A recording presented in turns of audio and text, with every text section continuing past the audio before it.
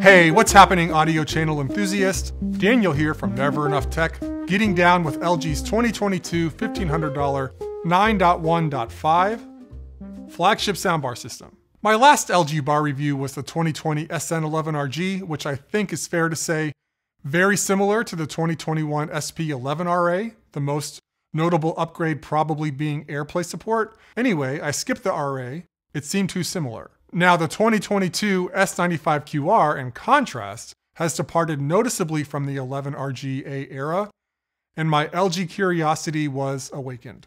And I'm assuming yours too, so let's get to it. Setup. In Soundbar Utopia, which I'm still looking for, this is supposed to be a download the LG Soundbar app, get the bar connected to the network, blah blah, straightforward 3 to 4 minute process. My experience was significantly more rocky than that, plagued with disconnects from the surrounds and the sub, along with bar silence. I had to reset the bar a few times to steady the ship, and to be fair, eventually everything started to work as intended. For the few days I've been testing, it's been smooth sailing. With the exception that the app regularly disconnects from the bar, and it can be difficult and/or time-consuming to reestablish a connection. So a speed bump if you have something like zero tolerance for troubleshooting your home audio equipment. It's a terrible way to spend your life, I can speak from experience. Design and build. The design is, well, not going to be what makes this bar feel special. All the components are some shade of gray, giving me the sense that everything was styled to meet a specific purpose, so mostly function very, very light on the form. The bar is 47.2 inches wide, which most closely matches a 50-inch TV. For better or worse, this bar is nearly 10 inches narrower than the previous generation. But keep in mind, those bars were freakishly wide. This bar is very much in the mainstream, less than an inch shorter than the Samsung Q990B, and 2 inches longer than the Sonos Arc. Nonetheless, we're dealing with the potential diminution of the soundstage relative to the predecessors. But on the other hand, this bar is less likely to make your TV feel inadequate. The bar is encased in an understated faux brushed metal plastic, and there is a cloth grille spanning the sides and front. The fabric is fine and does not seem to be a super electromagnet for fuzzies, though I know for some of you, fabric on the bar is a no. If there is anything like a design element on this bar, it's the flared out sides that assist in bouncing sound off walls. On top of the bar, you'll find 3 circle grills that support the 3 upward firing channels. We'll get to that. In the back, you'll find pretty much nothing. Connections and mounting holes are all on the bottom-ish. A mount is included in the purchase. I gotta say, I'm a little underwhelmed by this bar's heft. In general, it seemed to be made of less or lighter weight material than used in other flagships, so 65% of the weight of the Q990B, while being something close to the same volume. The surrounds material are consistent with the bar, same casing and cloth grille. The surrounds are voluminous, the biggest I've seen in a soundbar kit. It really is approaching bookshelf speaker size, and unlike the bar, they're dense and weighty. The surrounds have a unique shape. It's technically, I think, an irregular pentagon, but best described as a home button if put on its side. In the back, you'll find a pairing button, and the bottom, you'll find the mounting holes and power ports. No screw hole in the back, so that could be a minor inconvenience for you when mounting. The sub uses the same gray color scheme and is extremely standard with a side firing rather than a downward firing woofer. This is not the prettiest system nor most impressively built, but to the extent that this kind of thing matters, it's all within the acceptable range. Channels. As mentioned, this is a 9.1.5 channel system, so 15 discrete channels. That's a lot of soldiers to go to war with. Encouraging. For those unfamiliar with the channel number scheme, the first number, in this case 9, means there are 9 separate channels all dedicated to going horizontal, often referred to as ear-level channels, though hopefully all channels are ear-level channels to some degree. Next, the dot 1 in the middle refers to the low-frequency channel managed by this thing. And the third number, a 5 in this instance, is in reference to the number of upward firing channels shooting up and bouncing off the ceiling. These upward firing speakers do their best to mimic ceiling-mounted speakers. Hard to match the real deal, but a participation trophy is certainly deserved. Okay, so let's dig a little deeper, going back to the 9. 3 of the 9 ear level channels are in the front of the bar, with a left, center, and right channel. These are direct channels meant to be shot directly at your face. The front, left, and right surround channels on the bar are angled and intended to deliver sound via your sidewalls, making it sound as though real speakers are placed somewhere between your front and side. So that accounts for the 5 ear level channels on the bar. The remaining 4 are on the surrounds. These surrounds do vary from the norm in that they both have 2, not 1 ear level channels. One of these channels on each of the rear speakers are meant to be aimed directly at you from the rear, so a traditional rear channel. And the other is meant to virtualize a more rear-oriented surround by again bouncing the sound off your walls. Okay, now to the 5 upward firing channels. The biggest differentiator of this soundbar system relative to, well, every other soundbar system is that there are 3 upward firing speakers on the bar itself, where up to this point there have been either 0 or 2. So on paper, this bar has an advantage in presenting vertical audio effects relative to the field. The remaining 2 high channels are on the rear surround modules and are used to mimic ceiling-mounted speakers behind you. So about the drivers, there are 17 of them. Every channel is made of a single driver except for the bar's left and right channel that are composed of a 52 by 99mm woofer along with a 20mm silk dome tweeter. The center channel and surround channels are all 2-inch woofers. It's very odd for the center channel of a flagship to not have a tweeter. A bit of a noggin scratcher.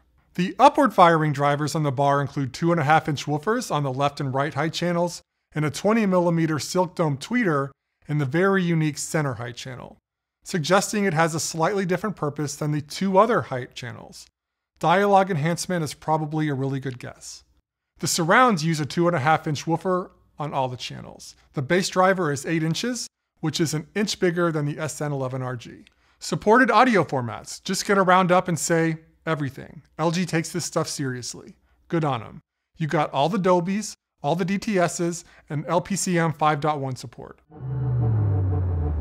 But wait, newish buzzword incoming. You also get IMAX Enhanced compatibility. The exact implications of this is quite frankly murky, but I'll do my best to explain what IMAX Enhanced is and the benefits of compatible products.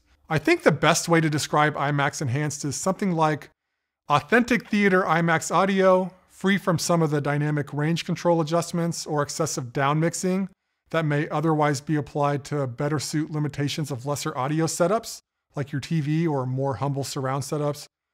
So all that coupled with a more IMAX-y visual experience, which includes a less letterbox, taller visual aspect ratio, coupled with a specialized HDR and grain reduction that can be more apparent when the video image gets bigger.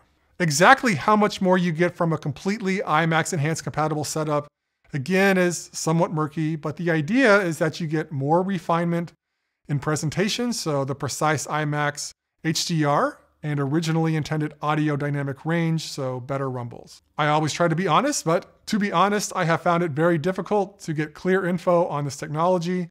If a commenter wants to correct me and it's credible, I will make revisions with attribution in the video's description.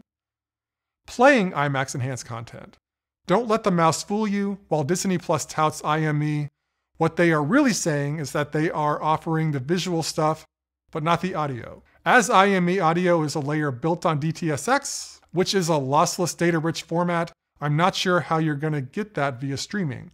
For the full IME experience, you're gonna have to stick with Blu-rays for now, as far as I can tell, or get your back in the theater seat. For music, LG touts Meridian technology, which is this bar's solution for upmixing a stereo signal to fit this highly channeled system.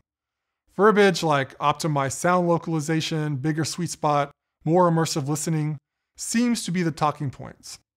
Okay, I guess we'll see. Okay, high-res audio. Yes, it's supported. How do we expect to get high-res audio these days? Via a streaming service. Spotify Connect is supported, but does not offer high-res. Tidal is also supported, but in practice it's not clear what this means, as I saw no Tidal Connect option to the bar.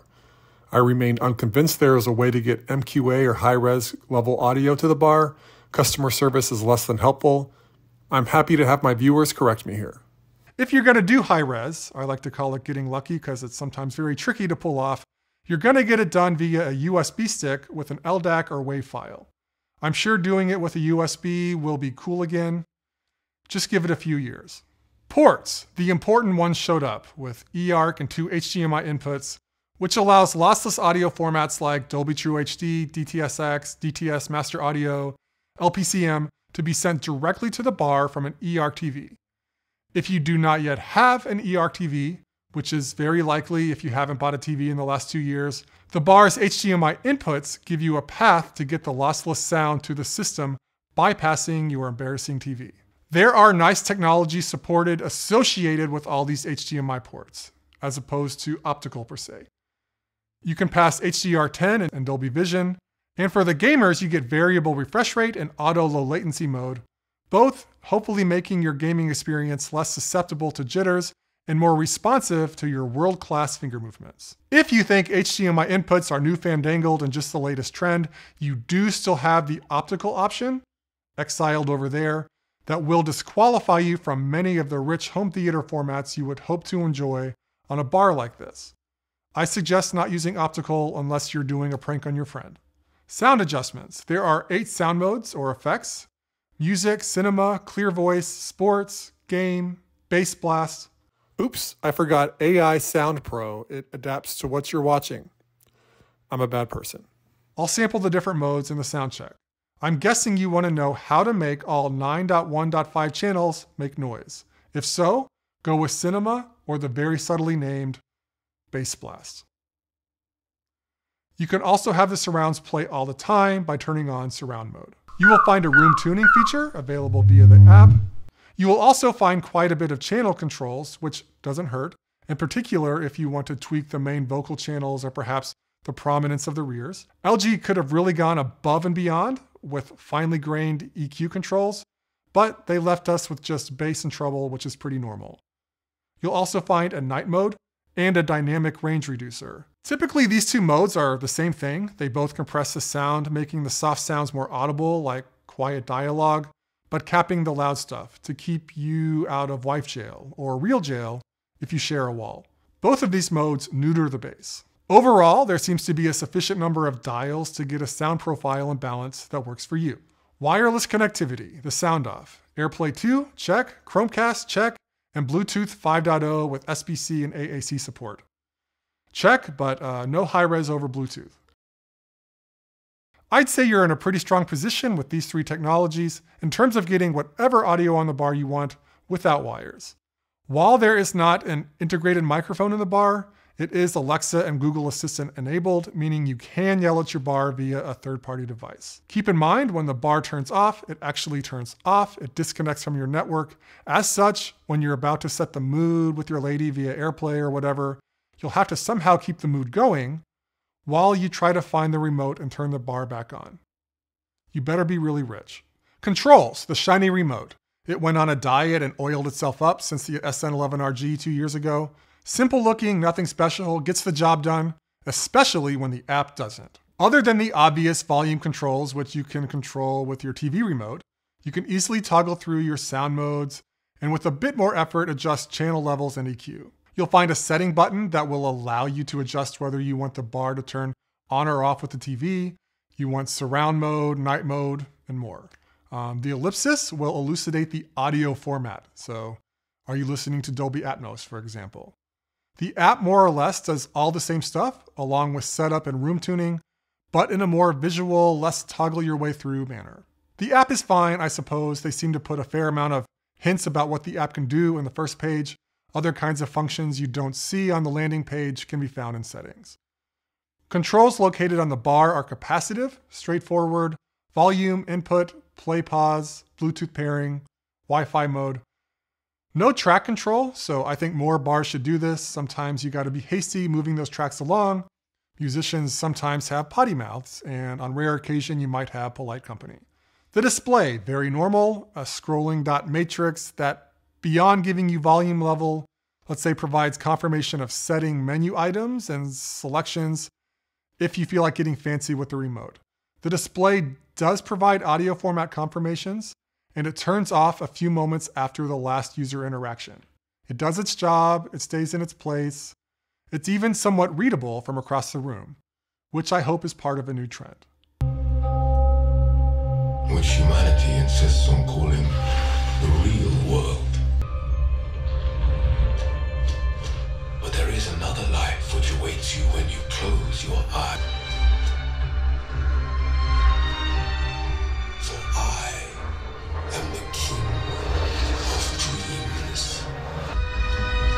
To find freedom and adventure, and which I must control, lest they consume and destroy you.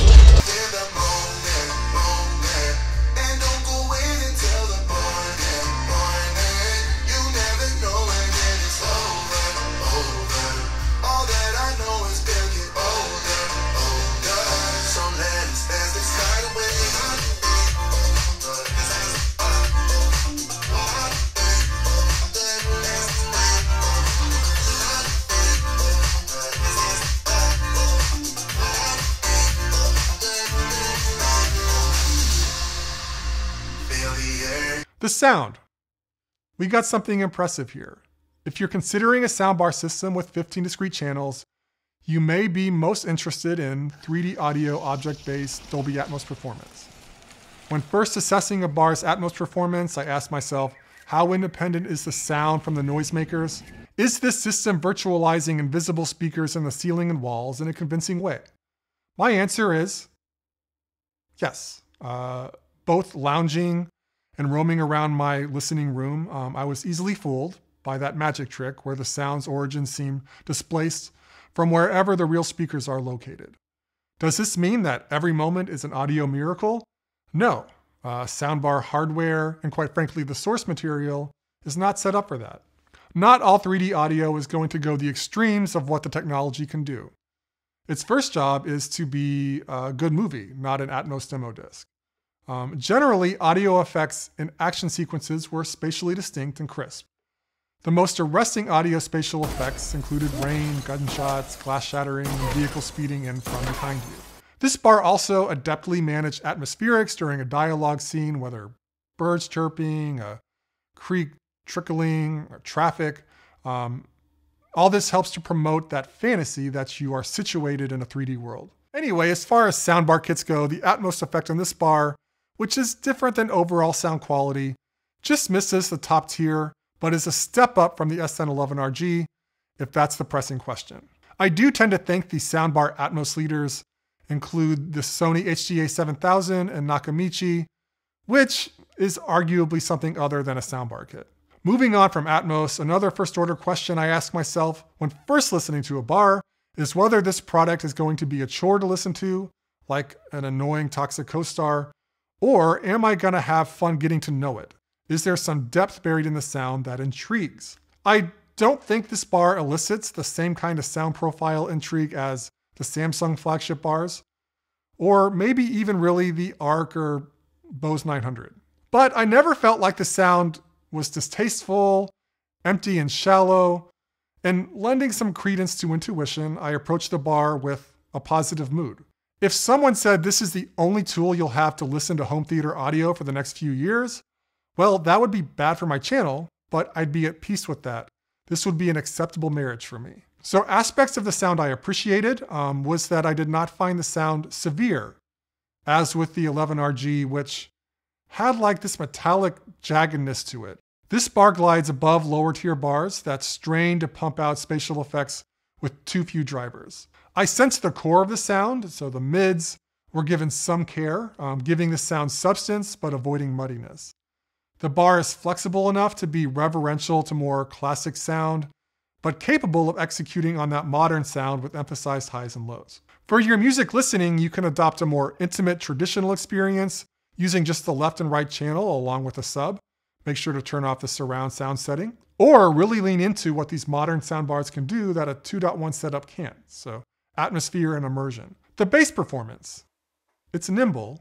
It didn't seem to goofishly step over lines where it wasn't supposed to. It gives shape and contour to the low end.